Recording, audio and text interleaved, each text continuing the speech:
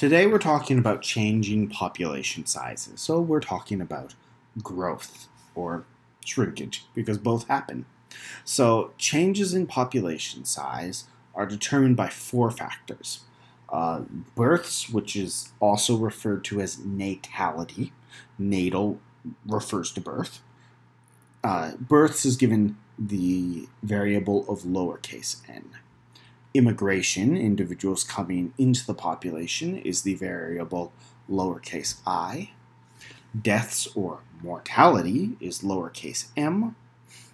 And then emigration, individuals leaving the population, is lowercase e.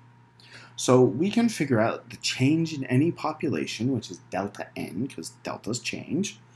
It's going to be equal to the birth rate and the immigration rate minus the death rate and the emigration rate.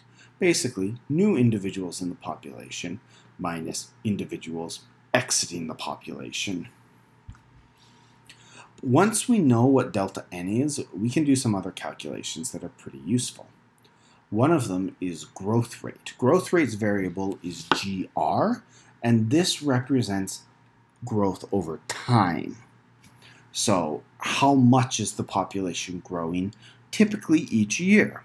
So GR, growth rate, is equal to the change in the population over the change in time, how long or however many units have passed. This is an average. So the more detailed the information you have, the more detailed your growth rate can be. We also can calculate something else, though. We can calculate per capita growth rate. And per capita growth rate is still a growth rate. It is still for a set period of time, but it doesn't actually measure it based off of time. It measures how many new individuals there are for individuals that already existed.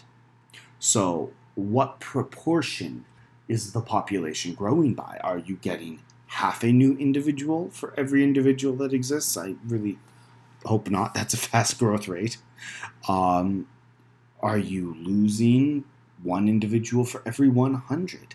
That's how per capita growth rate functions.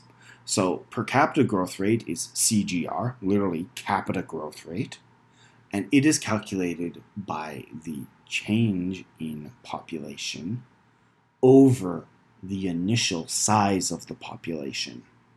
So sometimes you'll be given this as, oh, the new population size is this, old population size is this, say it's 16 and 10. What's the per capita growth rate? Well, the per capita growth rate would be 1/6, because you have to go, okay, what's the new one minus the old one to find out what the change is. So the change there was 6. So the per capita growth rate would be 1/6.